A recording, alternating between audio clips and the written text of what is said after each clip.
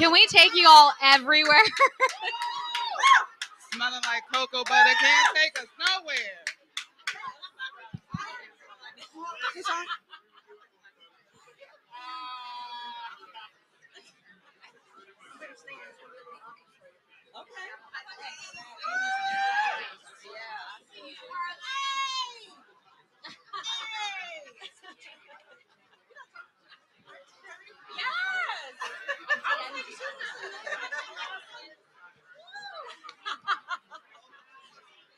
I'm like, every time I feel. Is this on? Is this on here? Yes. If I fall, no.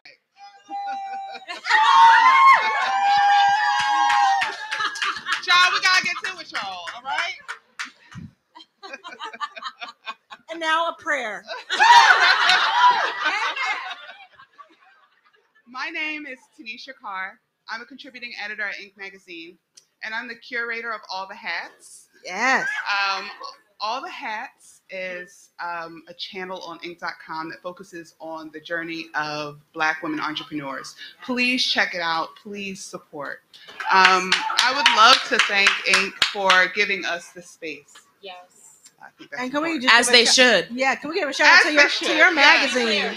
What's the name of your magazine? Because it's Oh, bomb. Right. See, I'm terrible at promoting myself. It's we're gonna so talk about beautiful. it today. We're going to make you promote yourself. It's gorgeous. I own and edit a fashion magazine called Blanc. And she's not talking about a little printout. She's talking about It's gorgeous. Okay. It's bomb. It's bomb. Amazing. It's good. And it's not even annual, it's quarterly. It's quarterly, 100,000 copies, 25 countries. 100,000 That's hard to copies. do. One of the only Black-owned and operated fashion magazines that has partnerships with the biggest brands in the world, including Tiffany, Gucci. Listen, we can't talk about me. These women are. We gonna talk about you. We have all the time in the world. We gonna take up space, y'all. Okay, that's what we're here to do. The Sandman's gonna come out and just. I- You don't have all the time. We gonna fight him and we gonna keep talking. Okay. I am so excited. Three be Black here. women and a Pakistani show up to the Inc. founder house. Ain't nobody getting nothing And the done. bartender says, Listen, let me introduce the panel. Let her do her job. I am excited to be hosting this panel. I'm just gonna let them talk, but we are gonna be talking about how investing in diverse founders pays off. Yes. I want to start by. Your mic. I want to start by introducing these incredible women. Arlan Hamilton.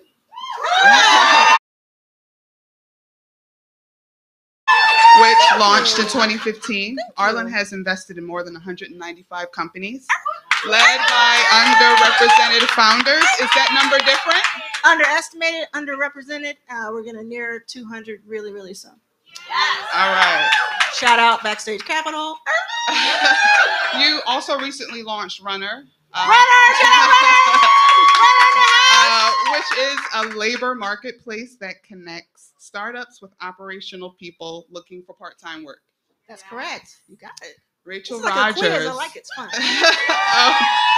Hello 7 is a lawyer who started her career working with nonprofits, federal judges, and Hillary Clinton. Walking to a Why bar. does that make everyone laugh? I'm like, y'all took it back with this bio. I took it all the way back. We'll speed up to the 10 million a year. How about that? Right. Well, I'm going to let her talk about her 10 million a year. Hello 7 is a coaching firm specifically working with women who want to take their businesses from 100K to $1 million. Who is that? Everybody in this room. Suneera Madhan is the founder and CEO of Stacks.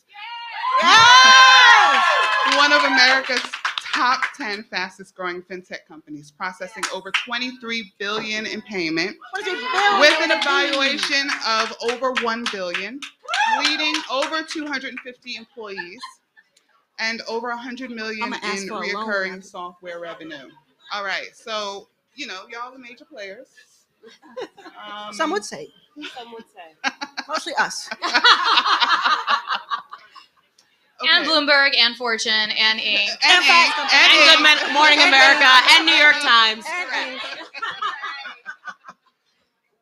Okay, so my first question. The average annual revenue of women-owned businesses is $143,000 a year. The annual revenue for Black women is $24,000 a year.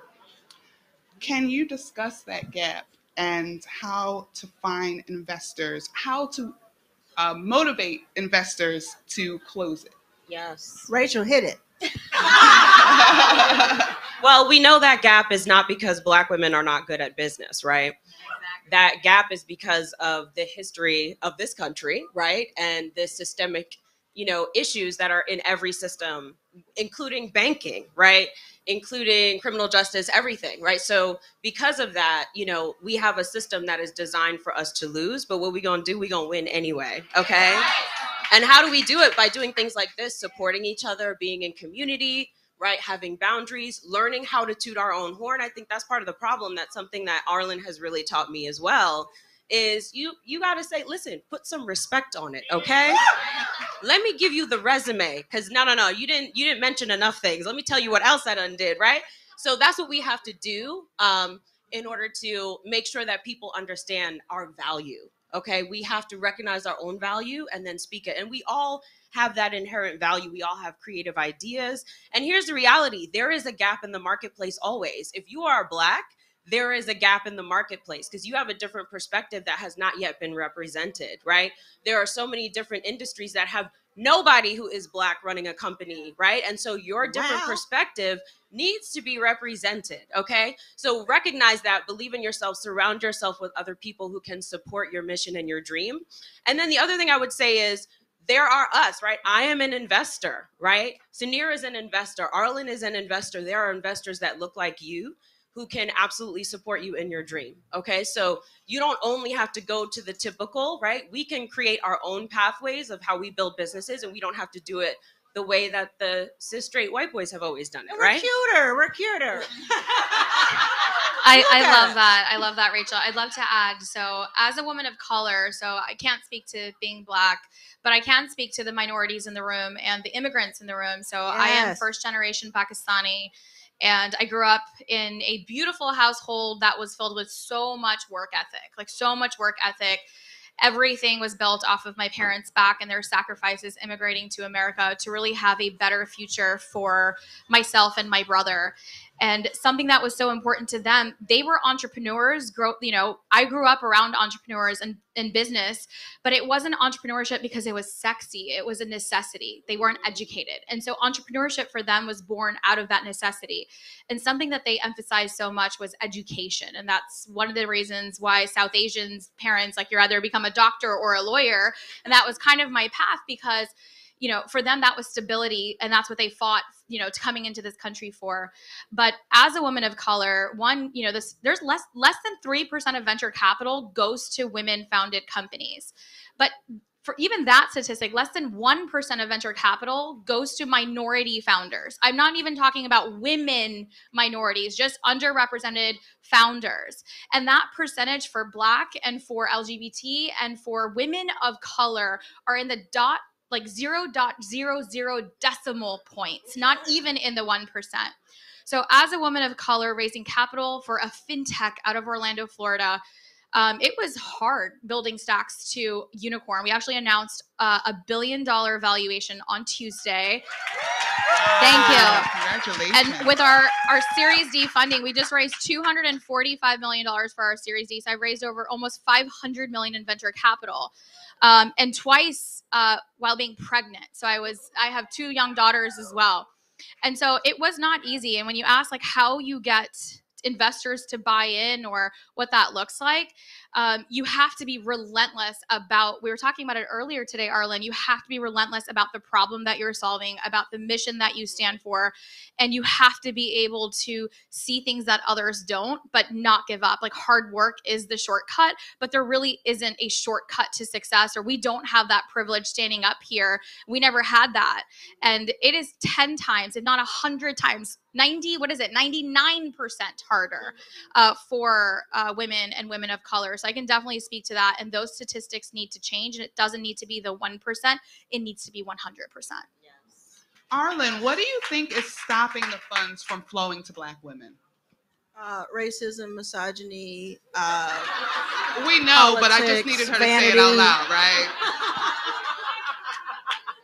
That's part of it. I mean, we're laughing, but we shouldn't. Yeah, Right? I mean, That's, we can do both. We can do both because it is so sad that it's funny. Yes. But that's why I think it's so important. I love that my friends here are representing two sides of the same coin, which is there is being a baller, raising what'd you say, $500 million? Can I get a loan from you? Can we talk? Let me hold something. Yeah.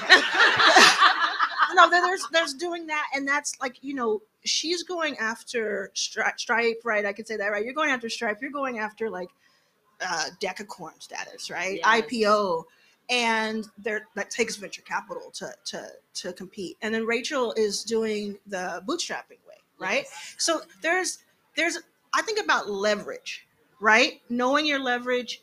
Part of your leverage is not chasing investors. Suneera, they start coming to you when they saw your numbers, right? Right. Because she was, $23 billion that you process. I mean, I don't think anybody's even heard of us still. Yeah. Like we've literally been flying under the radar, building a company. And I would say that isn't on purpose, by the way. So people are like, oh, I haven't heard. Now people know our names or starting to, but it's not on purpose. We weren't trying to be in stealth. Nobody wanted to pay attention to me. Nobody wanted to tell my story. Stop?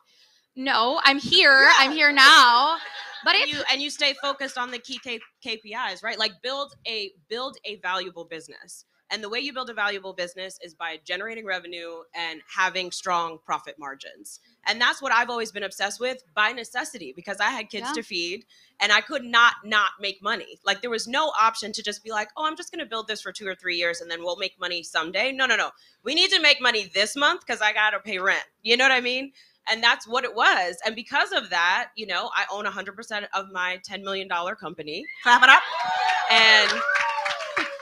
And we will be growing to 100 million. Yes. And I'll own 100% when it's at 100 million. So know that there are options. You don't actually have to you can raise capital through your customers, right? You can say to your customers, will you partner with me? Here's how I can solve problems for you.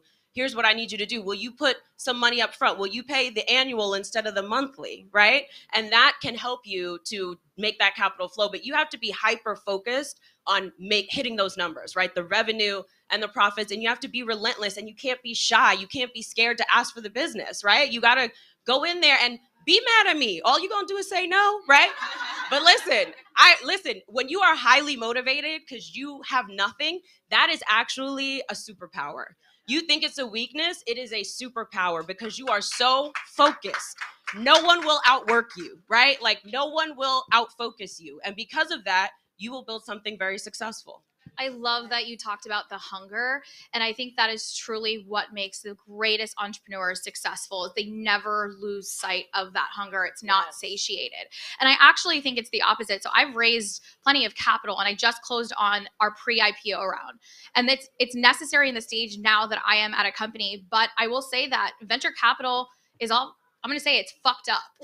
It's fucked up. Like it's so glorified to raise capital. It's so glorified to build companies that way. I didn't know. I didn't go to CEO school. And now I have a podcast called CEO School because I didn't go to CEO school. And that I think that there needs to be a shift on focusing on the right things. The reason why I'm noticed now when I should have been noticed a decade ago. Right. The reason why I'm noticed now is because we're taking so much. We're like the top 10 processor in the nation now. 23 billion in payments flowing through a platform that we created that didn't exist. But it shouldn't have to be $23 billion later to get noticed. Yeah, and so I think it is ridiculous. And I think that that's what needs to change. In people are not sharing stories of underrepresented founders. And this is why I will praise this woman over here, Arlan, who from the very beginning has used her voice, her platform, not to amplify hers, not to amplify her story. It's to amplify the stories of all of us. All of us. And this is why the few of us that are succeeding. We've always, there's so many stories that are untold. I know so many incredible female founders, so many incredible minority founders, so many incredible Black founders, so many incredible gay founders that no one's sharing their stories or investing or even helping them get started. It's almost impossible to succeed. So, and wait. Can we talk about that for a minute? For the white people in the room, I need y'all to pay attention. White people in the room. We love white people too. We need white people. We love y'all, but we also need y'all to share our stories. We also need you to put us on the list. We also need you to put us on the cover of the magazine. Let's go in. We need you to introduce us to the people that you know. Right? I think we all have at this point. I'm just trying to keep it together, everybody up here. I'm like, it's 5 o'clock. What would you say, all of you, to that Black woman who is waiting for an investor, who is waiting to be right? Don't wait for an investor. Do not wait for that investor. Yes. Choose yourself. Please right? say it again. Do not wait for an investor. Choose yourself, because when you go out there and you start doing it, right? When you got metrics that are very noticeable, when people can see your success, because to me, I'm like, listen, I'm not here to talk about it. You don't believe me? Watch me then, right? And then when you see my numbers, right? And you see my P&L and you see my balance sheet and you see how many customers I have and the size of audience that we have, then you know, right? Then you'll be interested. So let me go get busy doing and I have to say it started that way because I was looking for a job. I graduated from law school and was looking for, a legal job and couldn't find anything that I really liked that would pay me well. And so I started my own law practice. And then guess what? Got all these different offers from firms who were interested because they saw I was doing it, right? And I had my own book of business that I built. So build your own value, right? Like, don't wait for somebody else to bless it. You bless it and make it happen. And also pitch us, right? Like we invest, we got money. Like, tell us about your business. I love it. I love this. I'm gonna head out 5 minutes early. I'm gonna get the car. We'll start a line right here for Arlan. Don't do it here. I actually, what I do is I just invest in Arlan, and then Arlan finds the deal. So I'm actually winning here. Yes. I will say the one thing I want to add to the woman who I'm going to speak for the woman in the room who is looking for funding. I will say exactly what Rachel, you said. Don't wait. Focus on heads down execution. Yes. Okay. And I think this is when I talked about venture capital is fucked up. We're glorifying fundraising. We're glorifying the scene, valuations, and there's so much capital in the marketplace. When we actually look at sustainable businesses that are going to leave, like that are going to be around for generations, those businesses are not the ones that are out just constantly raising capital. They're actually creating great business. And in order for you to create great business, you have to stay heads down execution. That's the reason why nobody knows Stacks, but you're about to hear our name everywhere, right? You're about to hear, but we've been heads down for the last 8 years, taking market share away, building our product, building our platform, and creating all of this infrastructure and payments to really revolutionize the way that that everyone does commerce.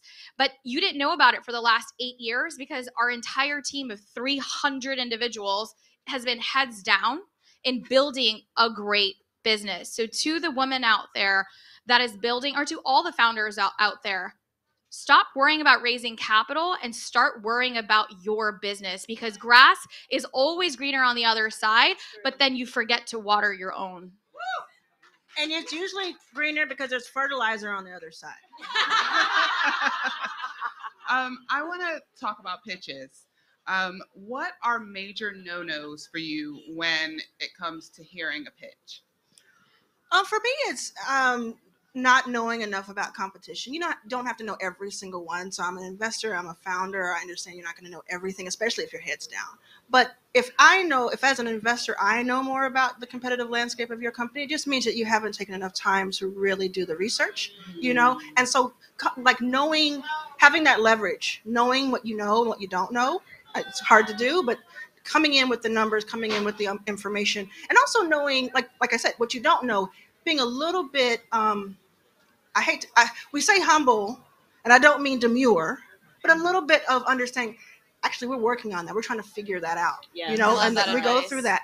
And the know-it-all founder. Yeah, because that is, if I'm asking you a question, it means I'm interested. Yeah. It doesn't mean that I don't trust you or I don't believe you. It means I don't know enough about this. I'd like to ask more. And I see a lot of people they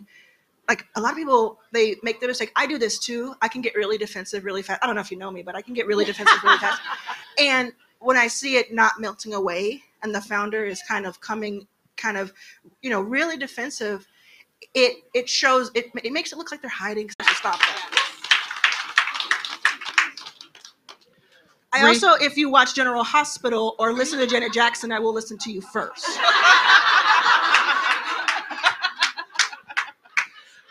Rachel, how can standards, okay?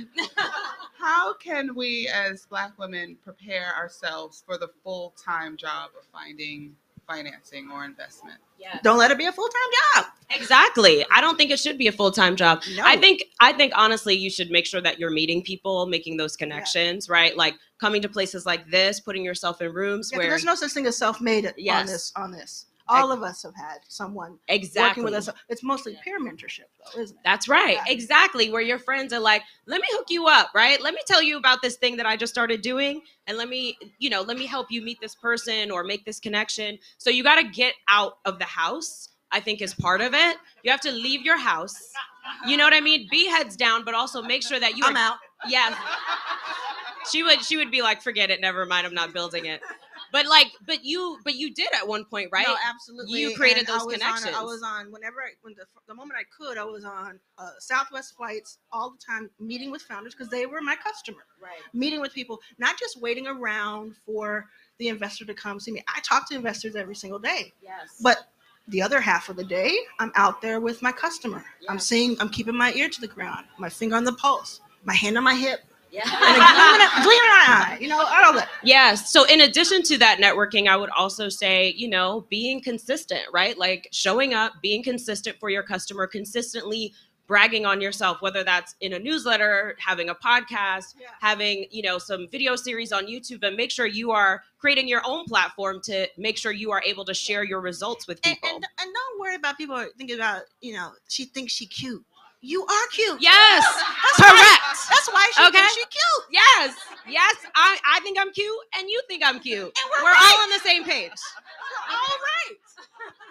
Don't worry about what other people think. Show up and speak to the people that you want to pay you, and you'll be surprised who's listening. I've been approached by people who want me to write books, people who want to do a TV show with me, people who want to invest, right? Why? Because I consistently show up and I'm willing to share, here's the results that we get, right?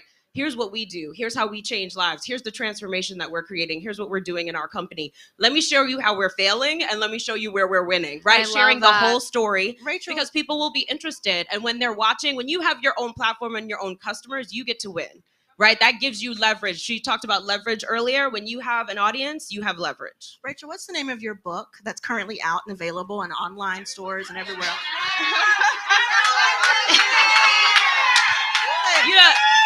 You may have heard of my best-selling book. It's called We Should All Be Millionaires, and you should read it. You should read it. It is amazing. Okay, so we have to move on to the Q&A part.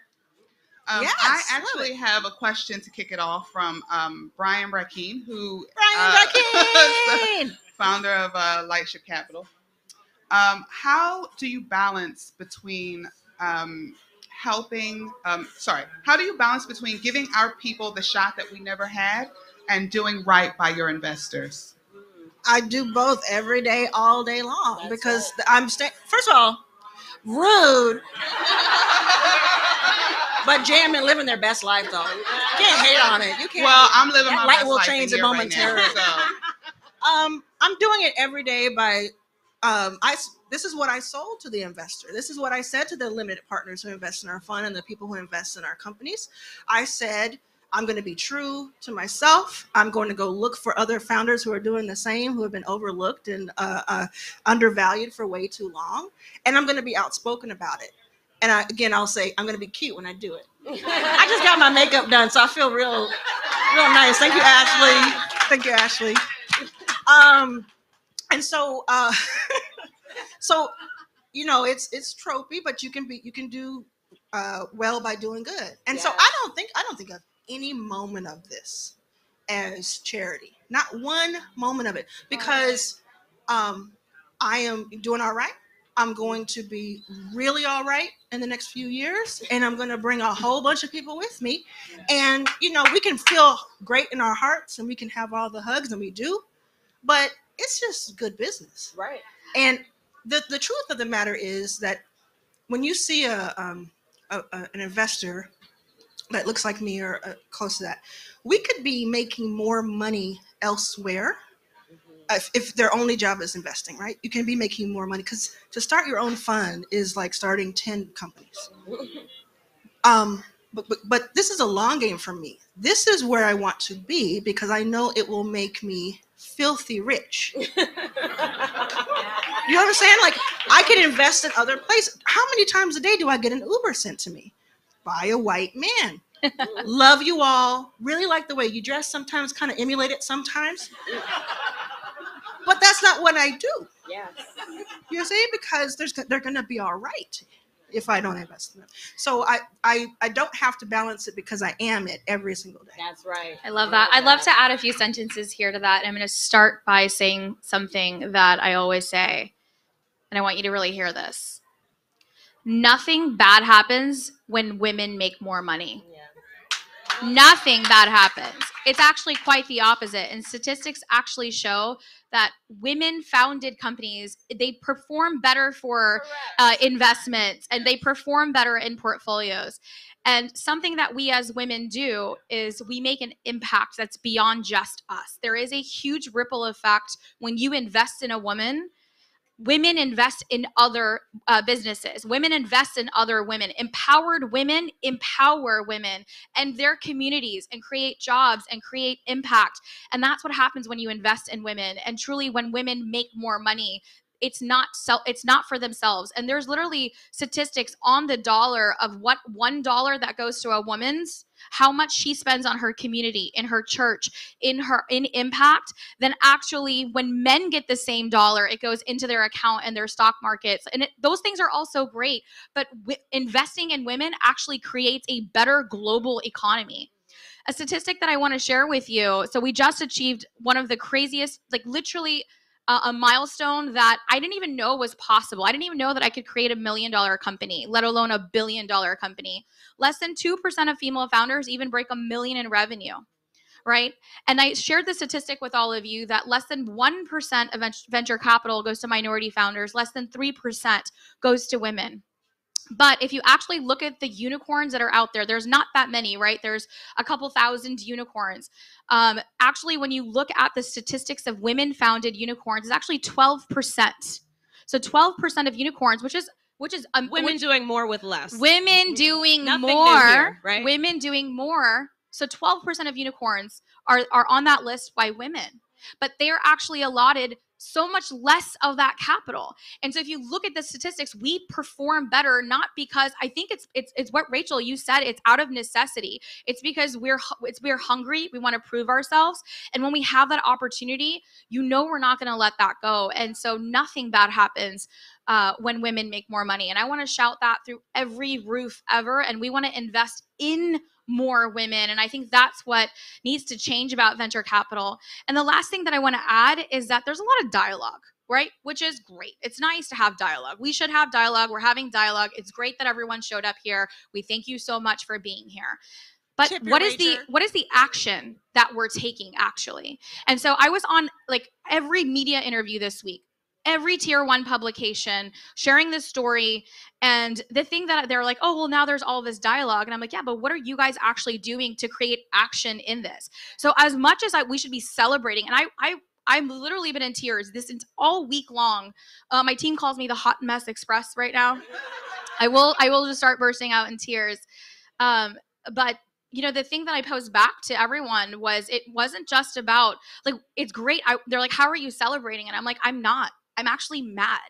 I am mad because this is not what it takes to be a unicorn, right? There should be more of this. And I don't want to be celebrated for a way that tech celebrates the boys club.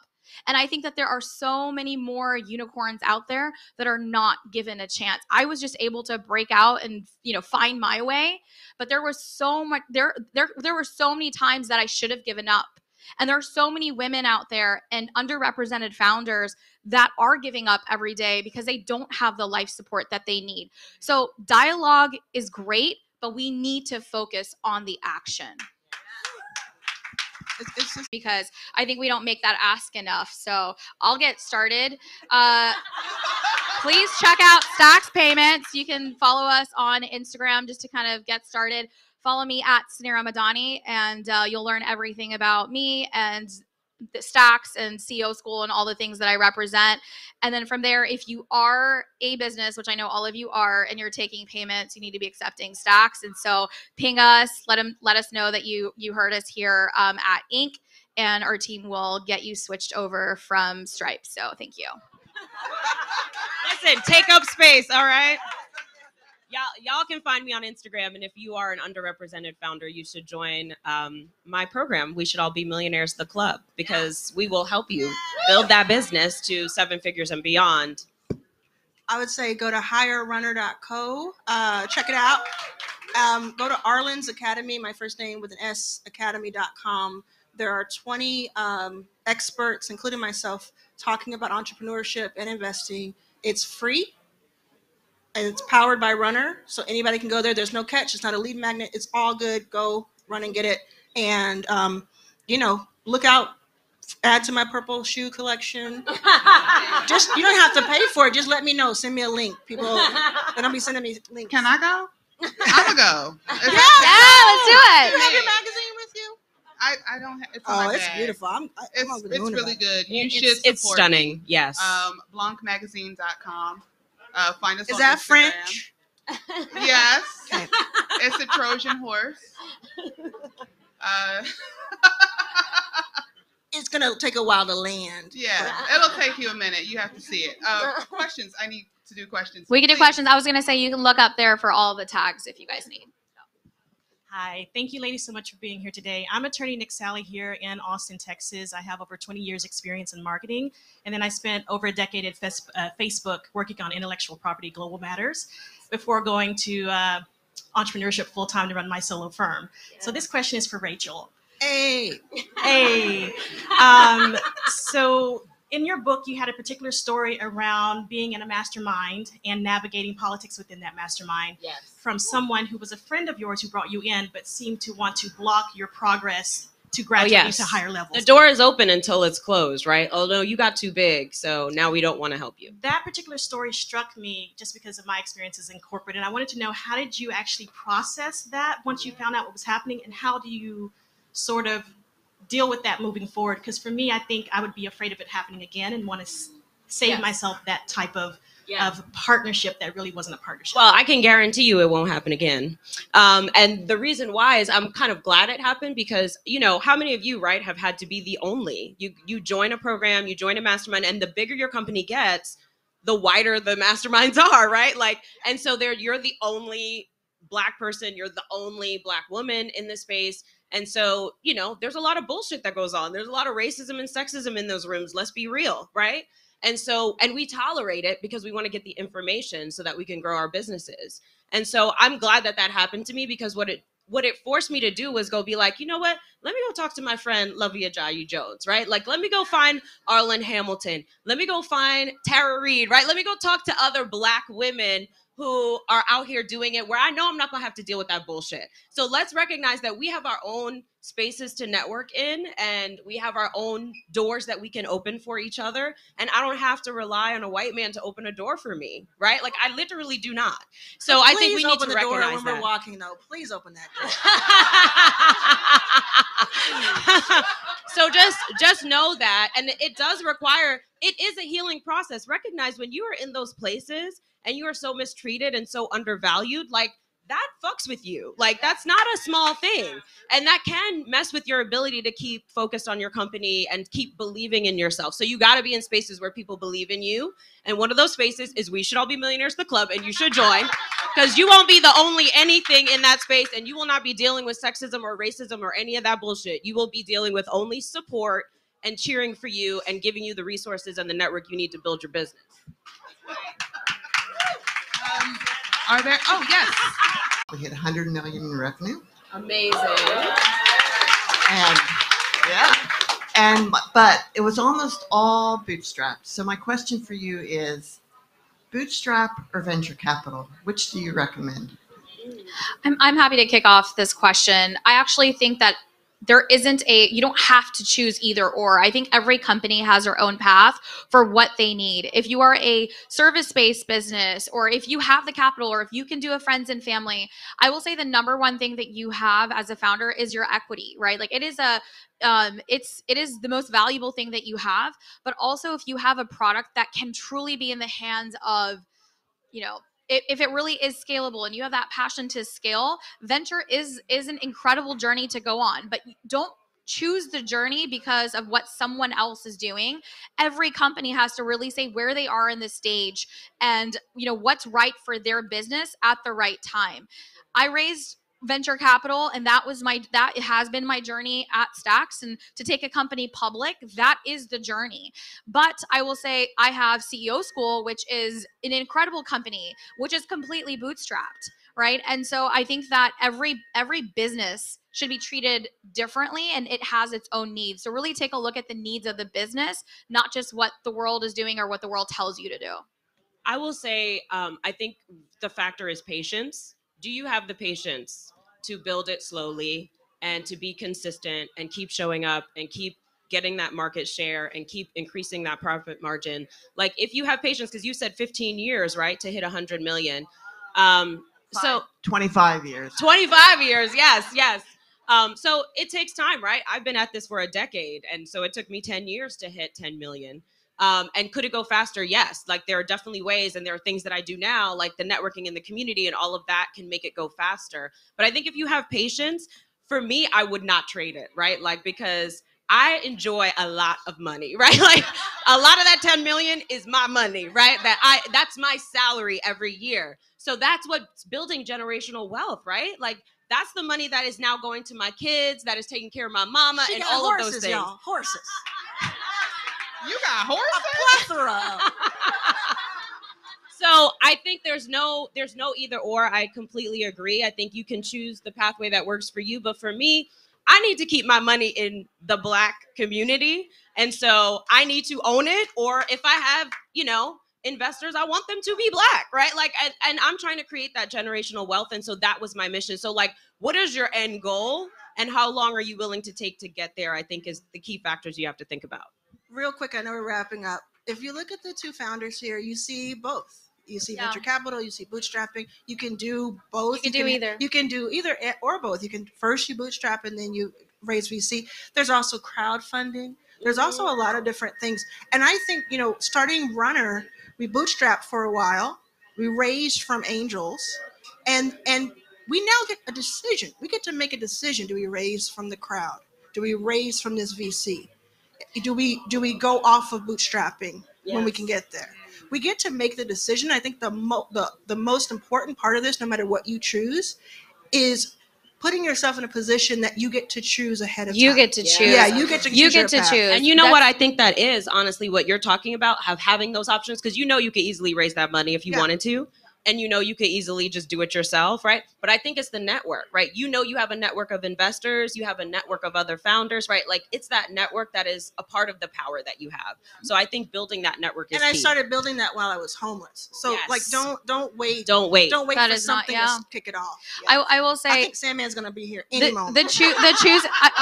I can wrap up. I will say the choosing part, because I think our stories are so different. I think that's what truly. I think this is why this panel is so incredible, because we each have very different stories. And I think choosing is the most important part of it. You don't have your back against the wall where you need an investor. I actually got my footing. I won a venture plan competition. I didn't even know what venture plan was. And I won a business plan competition. So I took home over $200,000 in prize competitions my first year in business, because I was like, I'm really good at pitching.